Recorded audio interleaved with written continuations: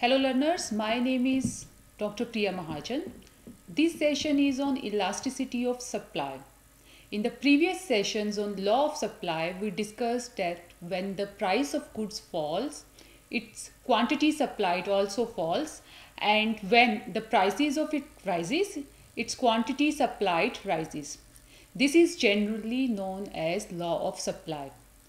This law of supply indicates only the direction of change in quantity supplied in response to change in price.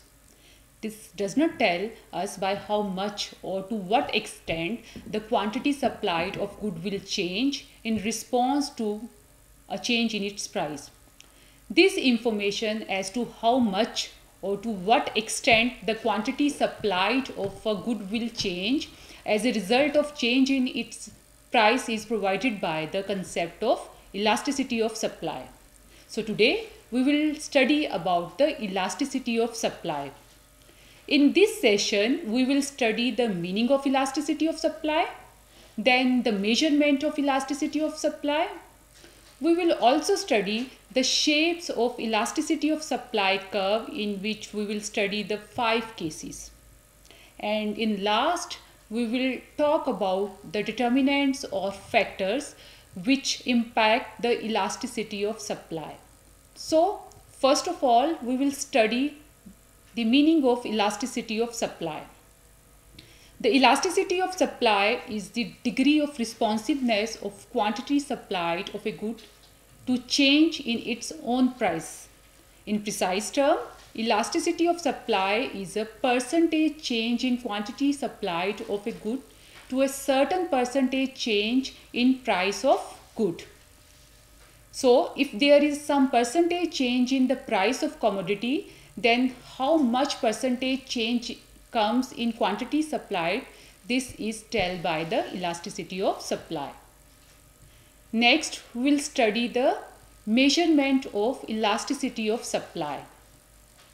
Elasticity of supply is equal to proportionate change in quantity supplied upon proportionate change in price. It can also be written as elasticity of supply is equal to delta Q upon Q divided by delta P upon P is equal to delta Q upon Q multiplied by P upon delta P.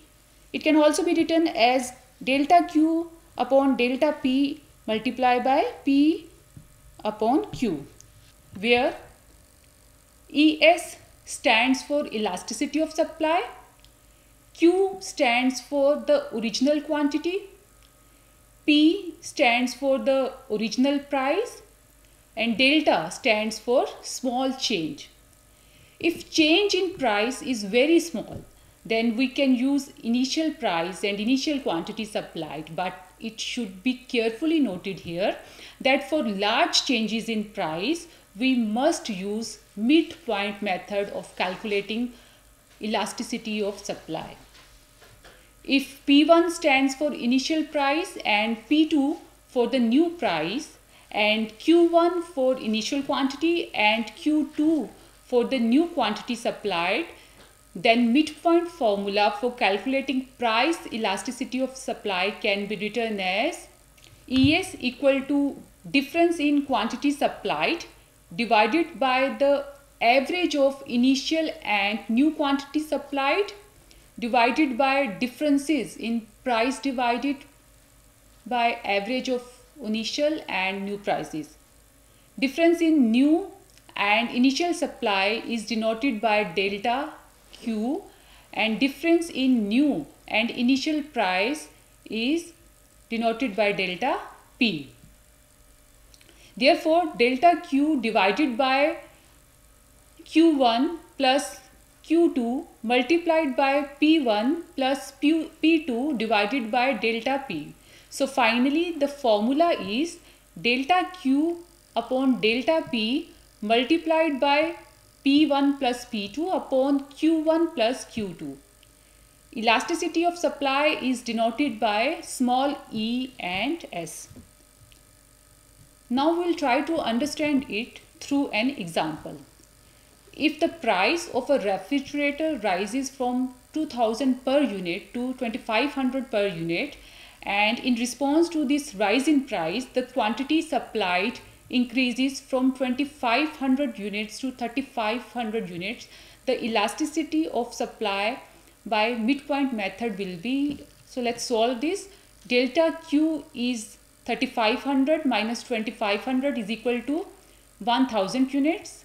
Average of initial and new quantity supply is 3000 units, whereas delta P is 2500 minus 2000 is equal to rupees 500. Average of initial and final price is rupees 2250. Now we will put it in the formula, and finally the elasticity of supply is 1.5 times. It means that when price is increased by 1, then supply is increased by 1.5 times. Now next we will study the shape of supply curve and elasticity of supply. Shape of supply curve indicated the degree of elasticity of supply. So the value of elasticity of supply we can find from the shape of this supply curve. Elasticity of supply has 5 cases. The first is when elasticity of supply is equal to 1. Then elasticity of supply is greater than 1. Elasticity of supply is less than 1. Elasticity of supply is equal to infinite, and elasticity of supply is equal to 0. Now we will see these 5 cases in detail. The first case is when elasticity of supply is equal to 1. This is also called unitary elastic supply. In this case, rate of change in quantity supplied is exactly equal to rate of change in price. It means there is same rate of change in supply and price. If the price is changed by 10%, it means the supply will also change by 10%. Hence, the supply curve is a straight line originated from the origin and sloping upward, and elasticity supply is equal to 1 as shown in the graph. Next is when elasticity of supply is greater than 1. This is also known as elastic supply curve. In this situation, rate of change in quantity supplied is greater than the rate of change in price. It means that if the price is changed by 10%, then supply is changed more than 10%. An upward sloping straight line supply curve originates from y-axis, and elasticity of supply is greater than 1 as shown in the graph. Next case is when elasticity of supply is less than 1. This is known as inelastic supply curve. In this situation, rate of change in quantity supplied is less than rate of change in price.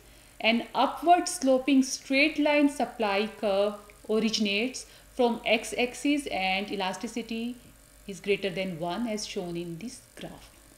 An example of an inelastic supply is the supply of non-necessity goods such as soft drinks, where there are many substitutes and choices. A change in price will not have impact on the supply, since consumer would opt for other brands of soft drinks or prefer close substitutes. Now the fourth case is when elasticity of supply is infinite. This is known as perfectly elastic supply curve. In such a case, the supply becomes zero with even a slight fall in price and becomes infinite with a slight rise in price. This is indicative of the fact that the suppliers of such a commodity are willing to supply any quantity of the commodity at a higher price. The supply curve is SS is parallel to x-axis, and elasticity of supply is infinite as shown in the graph. And the last case is when elasticity of supply is equal to 0. This is known as perfectly inelastic supply curve. It is a situation when the quantity supplied of goods does not change at all in response to the change in its price. The elasticity of supply is zero. In the zero elasticity of supply, the supply curve will be vertical straight line parallel to y-axis and is said to be perfectly inelastic. The supply of exclusive items like a painting of Mona Lisa falls into this category. Whatever might be the price on offer, there is no way we can increase its supply. The other real life examples of inelastic goods would be water, gasoline, housing and food. So these are the different cases of elasticity of supply, and we saw how these curves are made. Next, we will study the determinants of elasticity of supply. The elasticity of supply measures the response of a firm in terms of quantity supplied whenever there is a price change. But what affects the degree to which the firm can respond to the change in price? There are factors that influence the degree and pace at which firms can adjust their quantity in response to a price change. Determinants of elasticity of supply refers to factors that either make the supply curve more elastic or inelastic. The main determinants of price elasticity of supply are the first is availability of input for expanding output.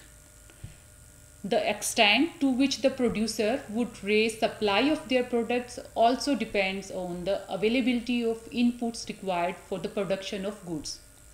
If inputs used in the production of a commodity are easily available at going market price, then output of the commodity can be easily expanded with little rise in price. This would show price elasticity of supply is relatively large. On the other hand, if production capacity for producing a product is limited or infrastructure facilities for expanding output of a commodity are not adequately available, then even the sharp increase in price of the product will result in only a small expansion in output. This indicates relatively inelastic supply.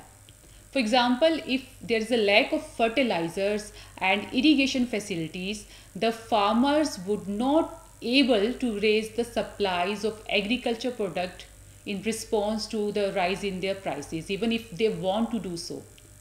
Likewise, in the industrial field, if there is shortage of power, fuel, essential raw materials, the expansion in supply would not be forthcoming in response to the rise in prices of industrial products. Next is the ease of accumulating stock. When firms can store and keep their unsold goods, they can adjust to the price change quicker. Imagine there is a certain price drop. The capacity to store their unsold goods would make their supply more responsive to changes, as the firm could wait to sell its stock at the higher price later. However, if the firm doesn't have such capacity, as it might face high cost or other reason, it has a more inelastic supply curve. Next is ease of switching production. If firms are flexible in their production process, this will help them have a more elastic supply, meaning they can adjust much quicker to price changes. Next is market entry barriers. If there are many barriers to enter the market, it causes the supply curve to become more inelastic. On the other hand, if the market entry barriers are low, the supply curve is more elastic. Next is the length of time. The elasticity of supply of a product also depends on the length of time during which producers have to respond to a given change in price of a product.